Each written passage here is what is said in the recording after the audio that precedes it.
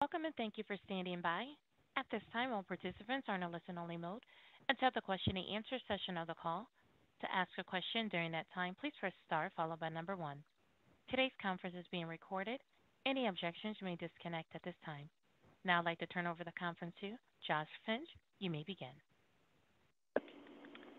Good afternoon, good evening, and thank you for joining us for the pre-launch news conference for Northrop Grumman's 19th cargo resupply mission to the International Space Station for NASA. Mission teams just completed a launch readiness review for the mission and are here to talk more about that review and the status of launch. I am pleased to be joined today by Joel Montalbano, Program Manager for NASA's International Space Station Program, Steve Krein, Vice President, Civil and Commercial Space at Northrop Grumman, Kurt Eberly, Director, Space Launch Programs at Northrop Grumman, Heidi Parris, Associate Program Scientist for the International Space Station Program, and Jeff Reddish, Range Chief at NASA Wallops. We'll hear from each speaker, and then after each speaker, we'll turn it over to question and answers. And first, we'll begin with Joel Montalbano. Joel? All right, thank you, Josh, and thank you guys for joining us today. You know, it's always exciting to be counting down for a launch, and as Josh said this afternoon, we just finished the launch readiness review, and at the end of that review, everyone pulled go for launch. This vehicle will deliver over 8,000 pounds of cargo, broken up into just over 2,400 pounds of utilization and research hardware, over 2,000 pounds of systems hardware, and over 3,500 pounds of crew support equipment that we'll use for spacewalks, as well as it has food and other consumables for the crew. The launch time is set for 8:31 Eastern Time, Tuesday evening. That sets us up for a capture early Friday morning around 6 a.m., and we'll be capturing and berthing to the Node 1 Earth-facing port. It'll take us about 4 hours to go from capture to berth, and then another 3 hours for the reconfiguration and leak checks for the vehicle. And so about 7 hours from capture to hatch opening.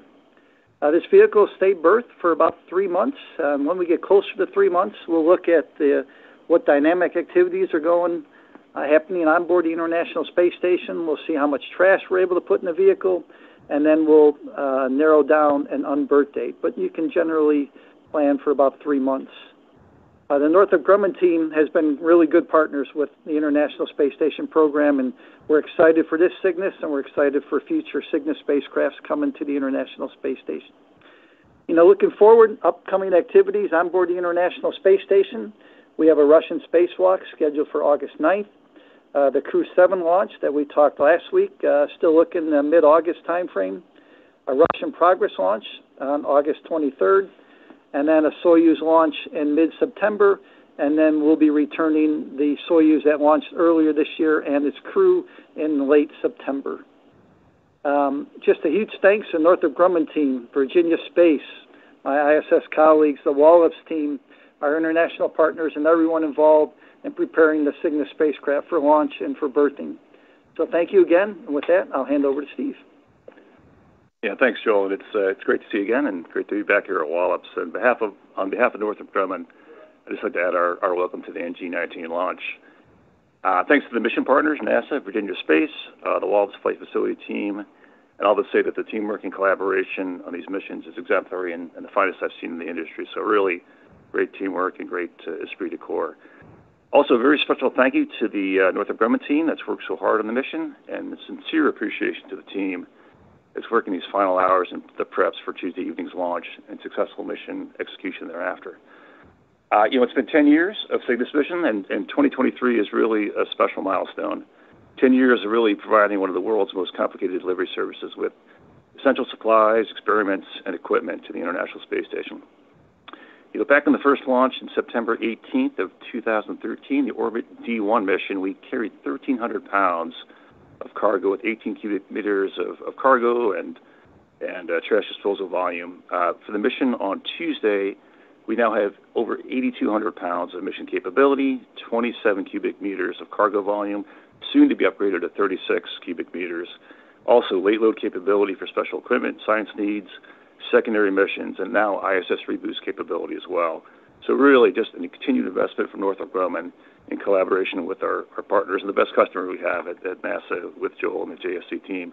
We are incredibly proud of Northrop Grumman to be among the NASA's trusted mission partners Over this period that we just talked about, 10 years, we've carried approximately 130,000 pounds of critical cargo and hauled away about 91,000 pounds of waste thereafter. As Joel mentioned, we completed all certification and launch readiness reviews, and we're go for launch on Tuesday evening. A nice sunset viewing opportunity for the folks out there. The NG-19 launch vehicle is going to fly the same optimized mass configuration as NG-18. We've taken away all the peripheral and secondary structural elements to allow the maximum cargo load. And again, we'll be delivering about 8,262 pounds of science instruments, critical supplies, and equipment. You're going to hear all about the great experiments and science capability from Heidi, so I won't steal the thunder there, but I'm really excited to hear about the memory card from the students around the world, which is really my favorite experiment that's going to fly. Also, for the NG-19 mission, we'll fly the sixth and final spacecraft fire safety experiment, or SAFFIRE. That enables scientists to continue studying the way the fire behaves in microgravity to improve the safety of future astronauts. Also, we'll do operational reboost or altitude raising based on the NASA mission requirements. And finally, we'll take out the trash at the end with the mission disposal capability we have for any garbage on board the space station.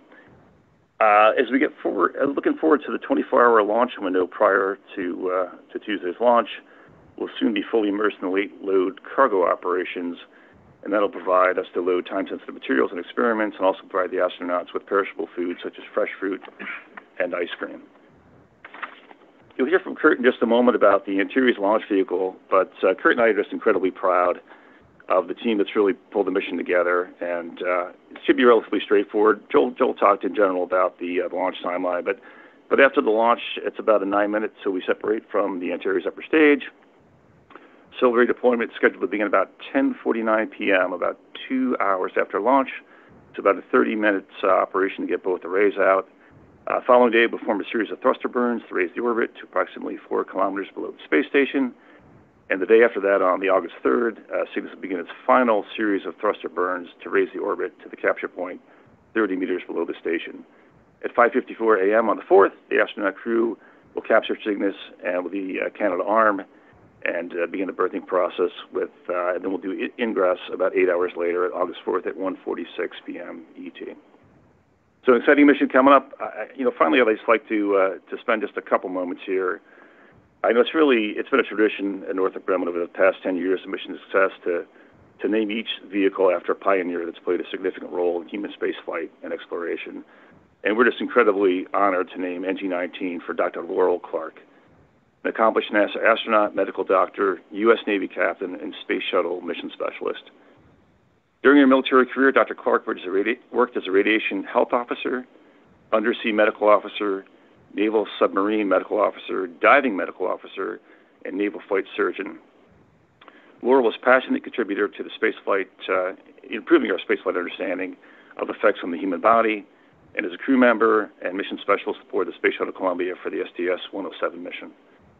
Launching in January of 2003, STS-107 was her first and only flight, logging nearly 16 days in space. The crew worked 24 hours a day in alternating shifts during the mission and successfully conducted 80 experiments, including testing that advanced the bioscience knowledge of plant growth in space. Tragically, all 7 crew members perished during reentry, and at just 41 years of age at the time of her death, Laurel had already achieved so much, and she continues to inspire future generations of explorers. Dr. Clark was awarded the Congressional Space Medal of Honor, and she's a true American hero. With that, I'm going to hand it over to Kurt to talk about the rest of the mission, but we are just incredibly proud and honored and excited for tomorrow's mission. So, Kurt, over to you, sir. Thanks, Steve.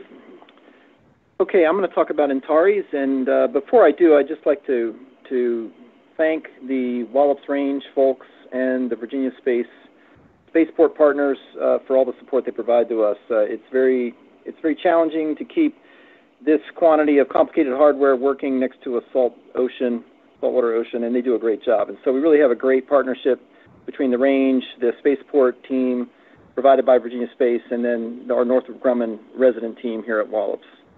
We also get great support from the local community. It's interesting to be here during the summer. There's lots of other people here during the summer which we don't normally see, but we're able to get great support in terms of logistics and everything else. We get catering and everything else from the local community. So it's really great to be back launching Antares. All right, with regard to NG-19, we had a dress rehearsal this past Thursday with green cards where our launch conductors torture our launch team with off-nominal scenarios, and I think that went really well. We rolled out to the pad on Friday. As everyone's aware, we had pretty high heat index Friday and Saturday, so we took some really special precautions to keep everyone safe, and that worked really well for Friday and Saturday. We went vertical Friday night. On Saturday, we did our combined systems test. That's where we turn on all the systems of the rocket and verify all the interfaces to the launch pad and launch range, and that all checked out well. Saturday night, just last night, we rotated back down to horizontal, and we put the clean room over the front of the rocket and took the pop top of the fairing off to enable the final cargo load. And I understand that there was a little bit of cargo load accomplished this morning, but the main final cargo load will happen 24 hours before liftoff, so that'll be Monday evening, starting around 8:30 p.m.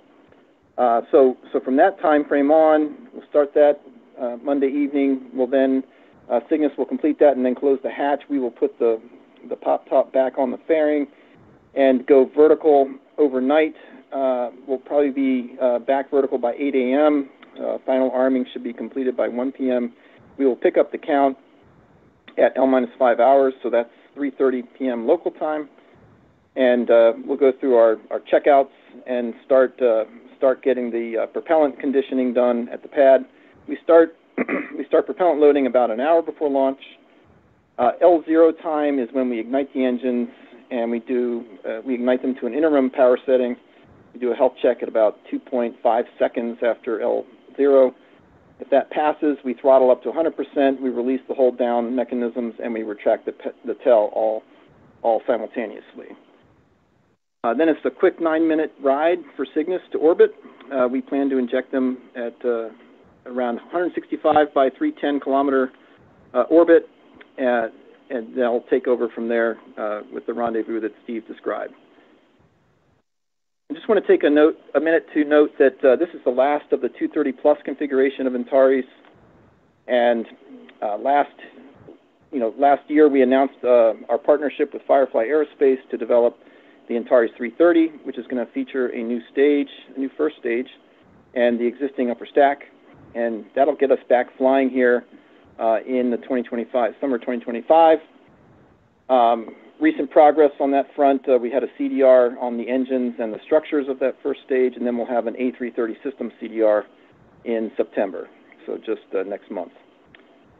And then Firefly is planning to get their new Miranda engine on a test stand for a hot fire this fall, and they've built a new test stand to accommodate that bigger engine.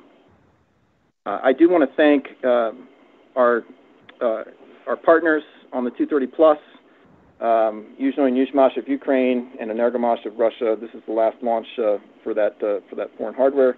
They've been great partners, and it's been a very successful configuration for us, and flown all the Cirrus-2 missions since NG-12. With that, I'll turn it over to Heidi. All right. Thanks, Kurt.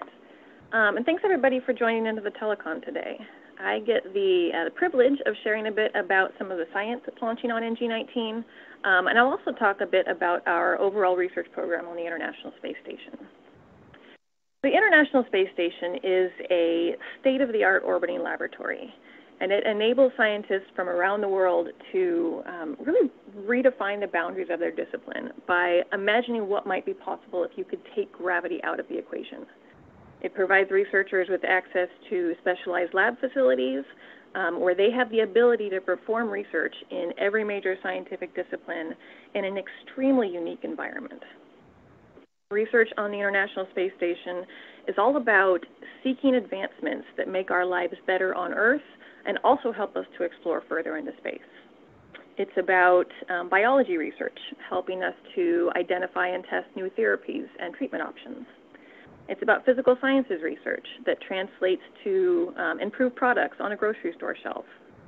It's demonstrating the new technologies that are needed to explore further into space, and then repurposing those applications to improve our everyday technologies. It's gaining insight into how our planet's ecosystem is changing at a macroscopic level. and it's astronauts on orbit connecting with K through 12 students to inspire that next generation of scientists and explorers. The promise of the International Space Station is to do amazing things for the people of Earth. And that goal resonates deeply within our community of researchers who are using the International Space Station every day to uncover new insights. And it's also really an invitation for the broader scientific community to engage with us about the opportunities available to advance your research in perhaps one of the most unique science laboratories in the universe. So the new research and technology demonstrations that are launching on NG19 are hoping to unlock insights in a variety of different areas.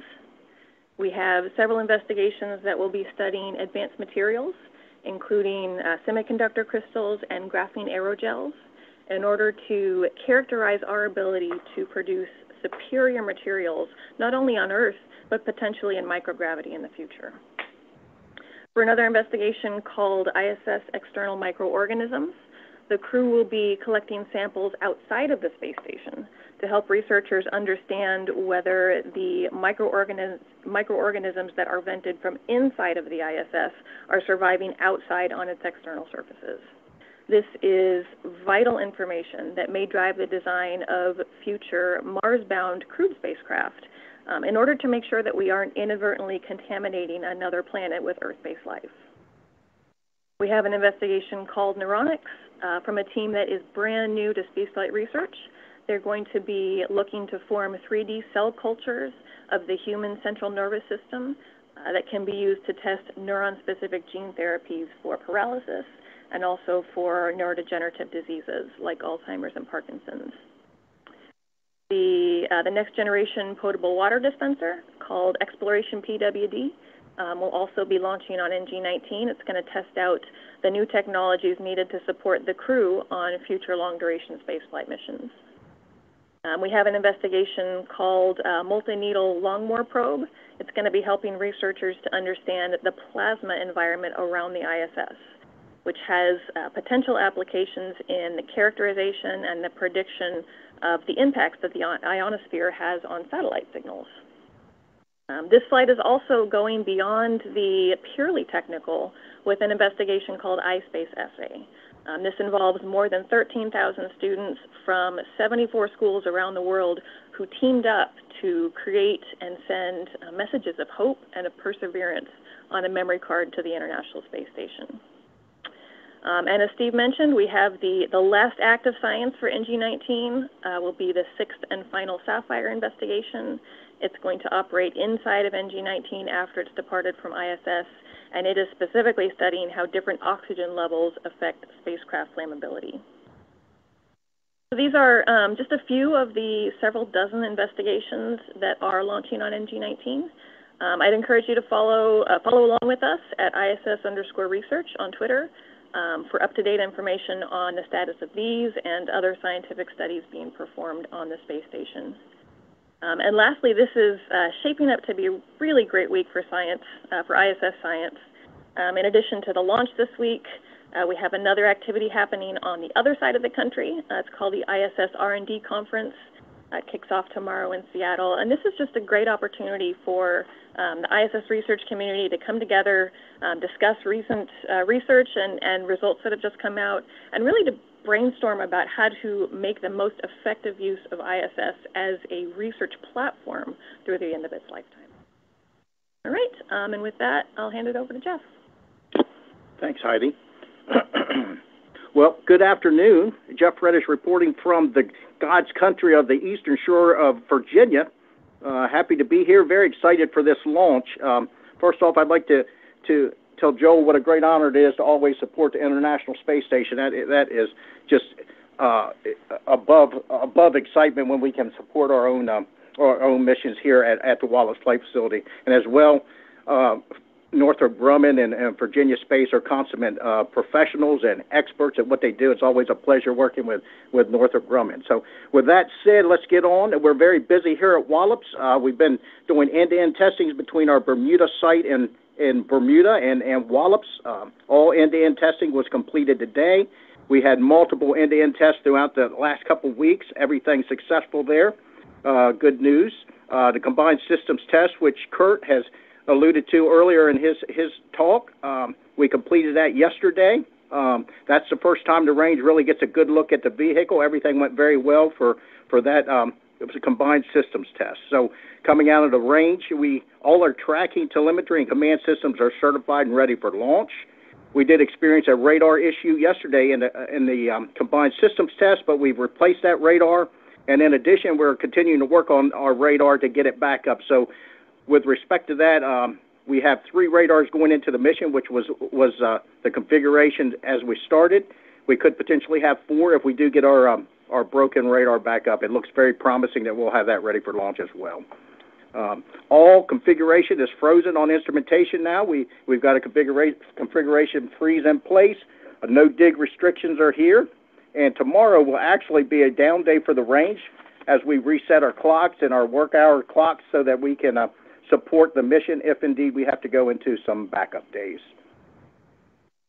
Now, when Tuesday rolls around, it looks like we'll be on console somewhere around 11. We'll start coming in on console somewhere around 11 o'clock a.m. And we'll funnel in through until the 8:30 p.m. launch time. So between 11:30 and somewhere around 3 o'clock, we'll all be on console and supporting that launch time. Weather-wise, from our meteorologist, looks good for Monday.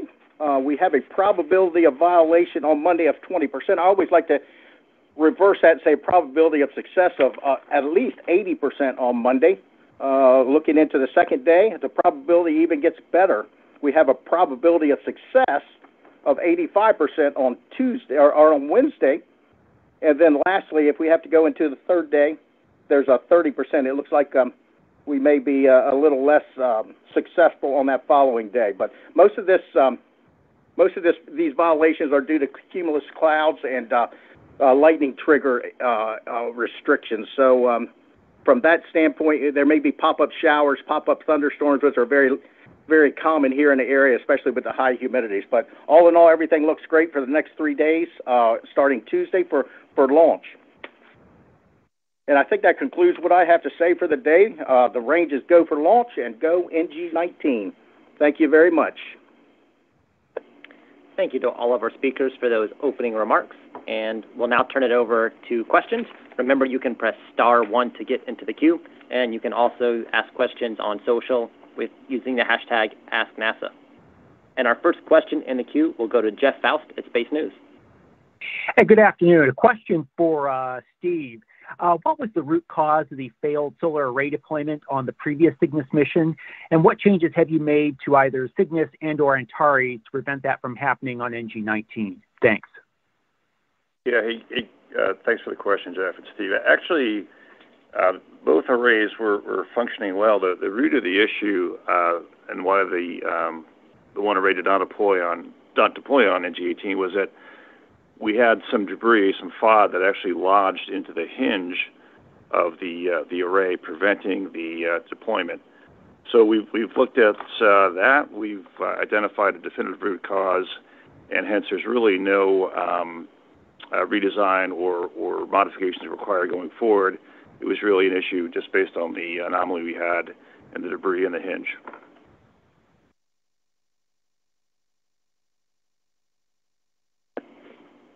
And our next question is from Marcia Smith at spacepolicyonline.com. Thanks so much. I guess this is to Joel and Steve and Kurt all together. I'm wondering if you could talk a little bit in more detail about what reboosts you're planning. And Joel, can you give us any update on NASA's plans to build a space tug? Do you need to wait for your fiscal 24 appropriations before you move forward on that? And I'm wondering if Northrop Grumman is planning to put in a bid for that if it goes forward with Cygnus as sort of the model for it. Okay, well, this is Joel. I'll start, and then other folks can answer. We're planning to do a 1.5 meter per second reboost with this Cygnus spacecraft. The plan is to get this done before the September Soyuz gets docked to the International Space Station. When that Soyuz is docked to the FGB Nader port, it blocks us from able to do a reboost there. So the plan is, again, 1.5 meters per second. As far as the USD orbit vehicle, we have a draft request for proposal that went out to industry, and we received comments. And the plan is to do a final request for proposal in the next few months. As far as funding for that, we have requested funding, and we'll be waiting the response. We probably won't hear that till later in the year, if not early next year. Then I'll hand it over to Northrop if there's anything they want to add to their part of the question. Yeah, thanks, Joel. It's Steve. Yeah, throughout the history of the Cygnus evolution, we've made investments at a real great collaboration space with adding capabilities. Certainly the reboost capability is kind of a foundational capability for deorbit as well. And so we've been collaborating in that space for a number of years and look forward to the collaboration for the U.S. deorbit vehicle as the solicitation comes out. And our next question is from Stephen Clark at Ars Technica. Hi, thank you for taking my question. I think mine is a follow-up from Jeff's about the solar array deployment anomaly on NG-18. What was the source of that FIDE? I've heard some indication that it could have been from Antares, from something at payload fairing or interstage jettison. Can you just go a little deeper on what caused that? Was it a launch vehicle issue specifically? And also, Kurt, I think the Antares 330 last year when you unveiled that program, you talked about that being available by the end of 2024. Now you're saying summer 2025. Just kind of want to get an idea of what caused that slip, and do you anticipate having to buy additional launches for Cygnus beyond the 3 that you have with SpaceX? Thanks. All right, well, that was like 3 questions in one, Stephen, but I'll try to address them. This is Kurt. Yeah, back on NG-18, the FOD was created by Antares at stage separation, and basically we have acoustic blankets that line the interior of our it's called fairing adapter, but it's really like an interstage. And so at stage separation, it wasn't a clean separation, and we created some debris, and unfortunately, a piece of the acoustic blanket became lodged in one of the Cygnus solar arrays. We have done a lot of work to understand the cause, and we have implemented corrective actions for NG-19, and we've brought in some independent looks at it, and as well as NASA has looked at it in great detail, and everyone agrees we're ready to proceed with the NG-19 launch.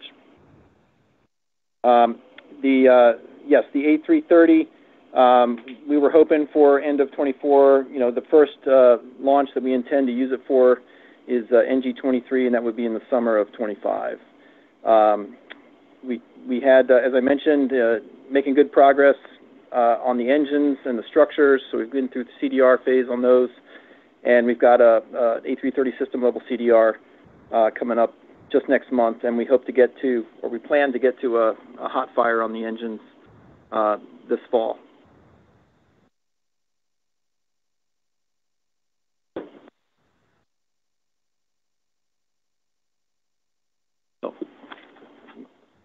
And as with regard to Cirrus 2, right now, we've publicly announced that we purchased 3 Falcon 9 rides.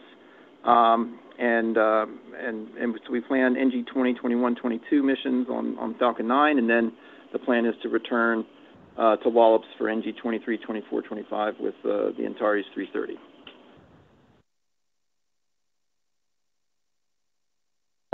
All right, and now we'll take a question from Ask NASA, and I believe this will be for Heidi Parris. How do exploration experiments set us up for destinations to come, and what are some of the research that benefits life on Earth? So the International Space Station, one of its primary purposes, and one of the fantastic things about it, is that it is a test bed for new research and new technologies. it's sufficiently close to Earth that it allows us to send up hardware and test it out and see how it works. And if it doesn't work, then we're able to send it back and make changes that ultimately, will be useful for future spaceflight exploration. Talking about some of the experiments on this mission that are looking for that technology demonstration. I mentioned Sapphire. This is a 6th Sapphire mission, which means they've had 5 previous Sapphire missions, and each one has taught us a little bit more about how fire spreads in spacecraft and how we can, more effectively and efficiently stop the spread of those fires. The 5 different missions have included materials of different sizes, different types of materials, different levels of oxygen concentration, and all of this data is, feeding into the design and the production strategies for future exploration spacecraft. PWD, Exploration PWD was another one that I mentioned. They are, again, testing out those technologies needed for future exploration.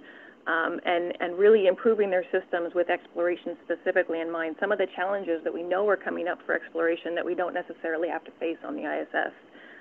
Things like being able to go into dormancy and avoid water stagnation and biofilm buildup.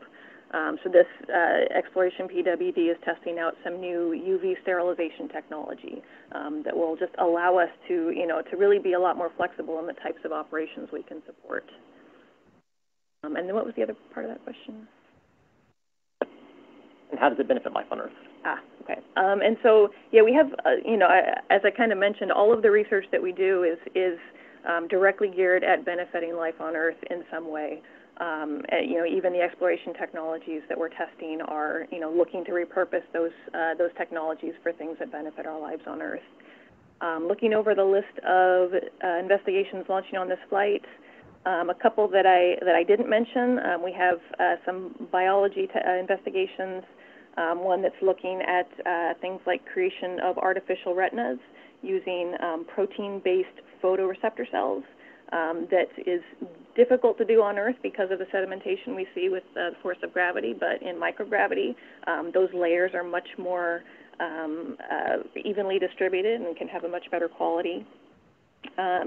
I mentioned some of our advanced materials research. So, right now, semiconductor manufacturing is a national priority, as well as being able to create other advanced materials. And so we do have investigations that are looking to see if we can create materials in microgravity that are sufficiently better that they actually may drive a profitable low Earth economy in those areas. So I think those are a few of the examples. Another great way to check on some more examples of how the ISS research is benefiting life on Earth, we put out something called a Benefits for Humanity book, and that's available online at nasa.gov/station benefits. Thank you. And as a reminder to media, if you'd like to ask a question, please press *1 to enter the queue. Our next question will be from Micah Vandenberg at the Wall Street Journal.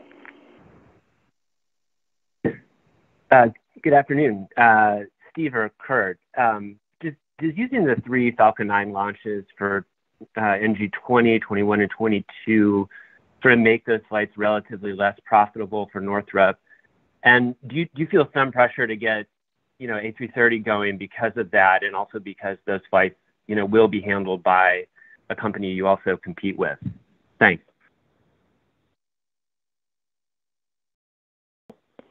Yeah, it's Steve. I'll start and maybe have Kurt chime in. We certainly, the first and foremost, mission goal we have is to support the needs of the space station and the astronauts. So certainly, when we have to pivot to a new launch vehicle based on a development we have going in-house, we're more than happy to do that. And we collaborate with our competitive mates all the time, and certainly do that with SpaceX here. I would say from a profitability perspective, I won't go into details, but I think it was a great deal for both sides, and I wouldn't see any adverse impacts from doing that launch. Certainly had to do some development on the fairing and some science development facility work, but I would say that was all very favorably handled in the collaboration space. I don't know if you wanted to add anything else to that. Yeah, this is Kurt. I'll just add,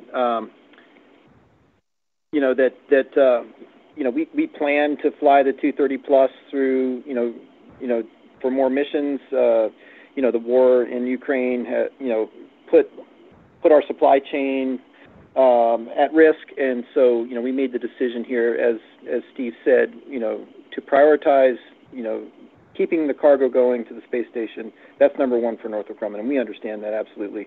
We're excited that we're investing in a new space launch vehicle here. The Antares 330 is the first step to bring in a domestic supply chain. We think that also opens doors for other markets for us.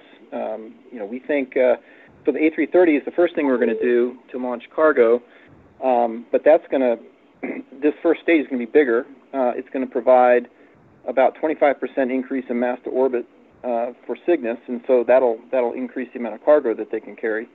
So we're going to go from around 8,100 kilograms mass to orbit up to 10,500 with the Antares 330, and then after the A330 starts flying, we're going to replace the second stage and create the new medium launch vehicle, and that's going to really crank up the capability to around 16,000 kilograms to low Earth orbit. So that's a doubling of the capability of the rocket that we're currently flying. So that increased capability, coupled with the domestic supply chain, we think we're going to be able to address other markets, including NASA civil and DoD markets, as well as commercial, in addition to the cargo resupply that we hope to continue to do.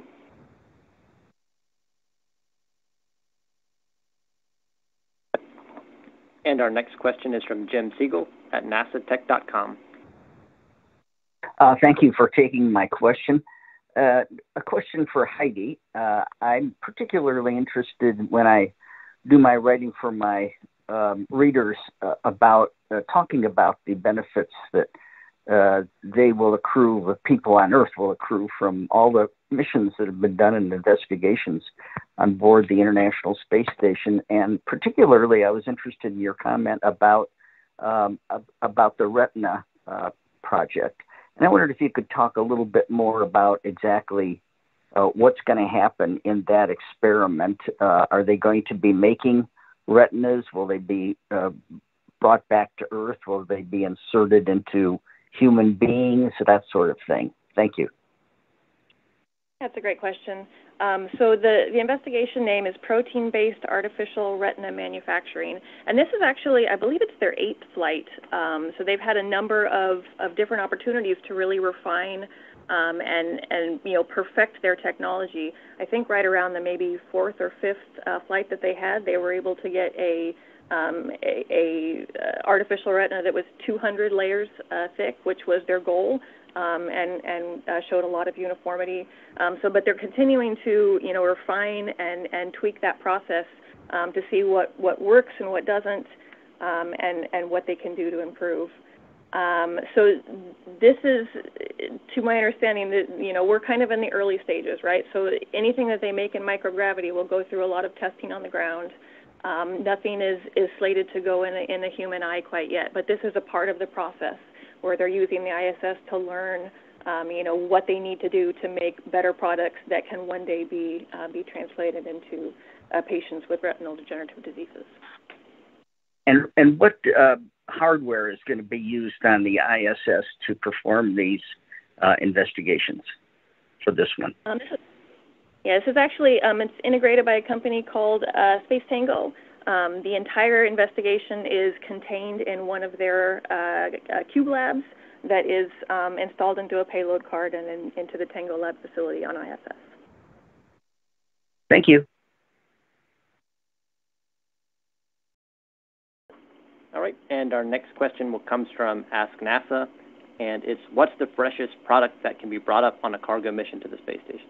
That needs to be back to Heidi. Product like produce, could you see any fresh food? And so I'll help out and take that one. So we are bringing fresh fruit up to the International Space Station. So grapefruits, apples, oranges, cherry tomatoes, blueberries. We're also delivering on this vehicle, since I have the floor, just a couple other things, a pizza kit that is a very favorite of the crew members. We have a cheese kit going up, which is also a favorite, and we have ice cream going up. So a number of items for the crew. A well-fed crew is a happy crew. And our next question comes from Marcia Smith at Space Policy Online. Thanks for letting me ask another one. This is to Joel and Heidi. Is anything special planned for the attendees at the ISSRDC conference? Are they going to be talking with the astronauts up on the space station? And do you know if any of the researchers who have experiments on this Cygnus are going to be at the conference and talking about their experiments? Yeah, so at every conference we have a crew message. And so the crew has done a recorded message that will be given to all the participants at the conference. And we will have participation from some of the developers that are flying on Cygnus as well as they fly on the other vehicles.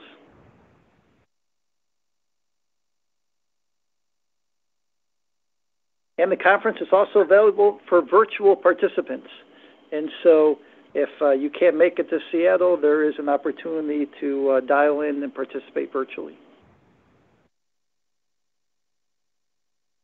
All right. And our next question in the queue is from Stephen Clark at Ars Technica. Hi, thanks for taking another question. I think this one's for Kurt as well. Wanted to ask if there are any, for this launch, for this last Antares 230 Plus, are there any Russian or Ukrainian engineers or technicians that you need expertise from during any of these launch preparations or during the countdown, either on site or remotely for this mission, or do you not anticipate connecting with Yuzhnoye, Yuzhmash, or Energomash during the final few days, or actually through any point of the launch campaign if you had to lean on them in any way? Thanks. Yep, understand. This is Kurt. So I'll start with our Ukrainian partners first. We've had a number of personnel here on site at Wallops, and they provided their usual support over the past year, and are in their usual roles here for NG-19. So they man several consoles for us and are looking at data from the Stage 1 systems that they have designed cognizance for.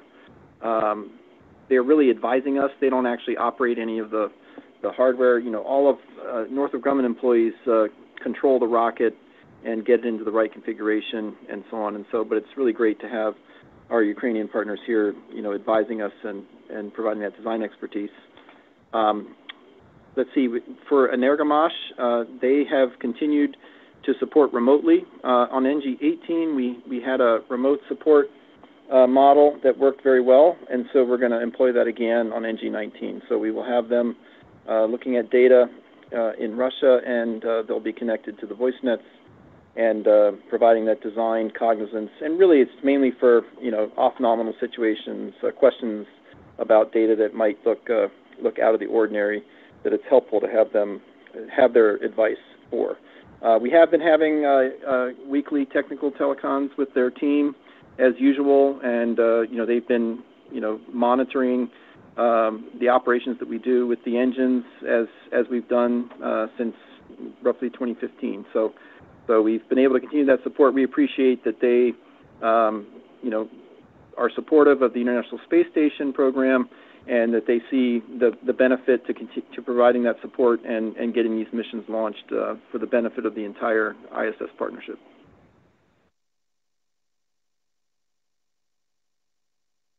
And we have another question from Jim Siegel at NASATech.com. Oh, thank you for taking my second question. Just as a follow-up, Heidi, are there any other investigations on this flight that have a particular relevance to people here on Earth? And can you describe a couple of those maybe in some detail? Thank you. Sure.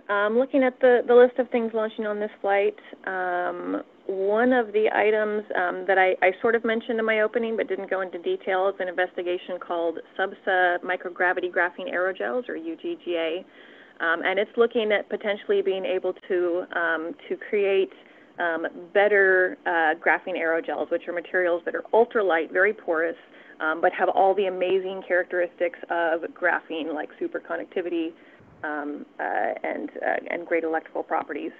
And so being able to understand, how to create better materials can be very useful in applications on Earth, including in especially battery storage, things like supercapacitors, and other applications that we could foresee on Earth.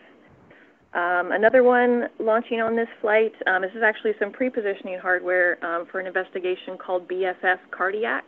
BFF is the biofabrication facility, and it's looking at kind of the first step to being able to print human cells and tissues and organs that may one day be able to be transplanted into patients that need, an organ transplant. And again, similar to with the protein-based artificial retina, this is in the early stages, but recognizing how deep the shortage is on organs needed for transplant on Earth, the potential that this may one day be able to help fill that gap is very exciting.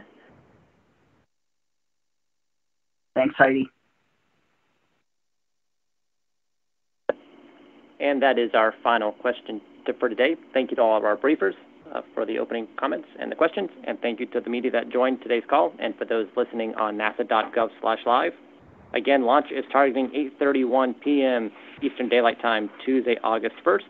Our live launch coverage on NASA TV, the NASA app, and the agency's website will begin at 8 p.m. Thank you, and have a great rest of your evening. Thank you for your participation in today's conference.